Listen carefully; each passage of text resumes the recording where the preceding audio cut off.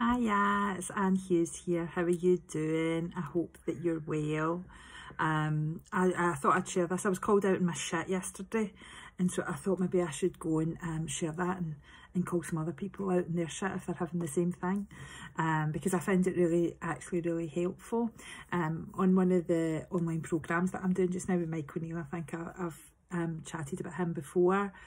He was posing the question about the stuff that you actually want to do with your life, you know, that you feel you're not getting to do. And he asked the question, how much time of your week do you spend actually moving it forward? You know, so not how much time you spend talking about it, not how much time you spend thinking about it, but how much time you actually spend taking actions to move it forward. So if we were to take the example of the book, like I talk about it all the time. You know, I've been talking about it for 3 years. Do I sit down and type away every day? No, I do not. Do I talk about it for probably an hour a week? Yes, I do. And do I think about it for several hours a week? Yes, 100% I do. But do I actually sit down at my keyboard and type away? Because unless I do that, the book is never going to be written, is it? No, Anne, it's really no. And I think it's just about having that realisation about whatever your stuff is, do you know, that way?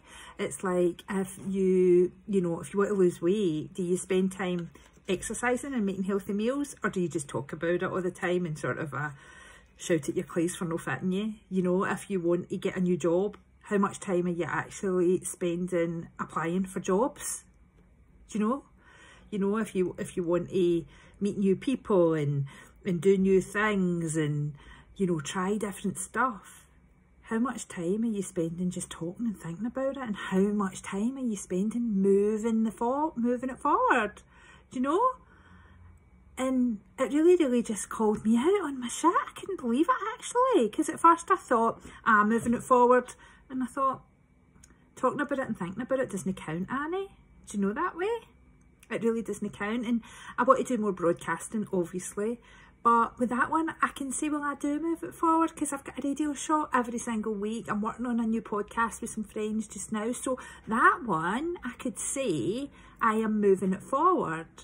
But I would like to have another column, like I used to have my column before. And I've got a couple of columns, but they're a bit more for magazines that only come out once or twice a year. But if to do something like regular, I think about it, I maybe talk about it a wee bit.